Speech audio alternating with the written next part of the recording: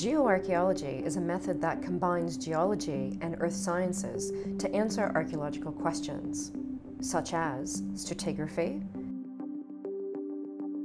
site formation processes, past environments and climate,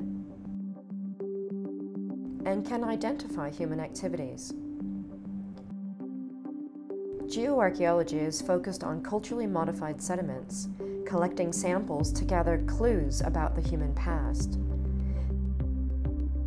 Sediments can be studied for grain size and shape, mineral and chemical composition, color, organic and carbonate content, magnetic minerals, and phosphates.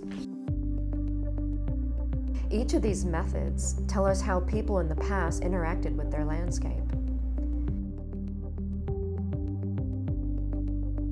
These results can determine site preservation, identify buried cultural deposits, and reconstruct prehistoric environmental conditions. In Australian archaeology, geoarchaeology is very useful to identify buried cultural activities.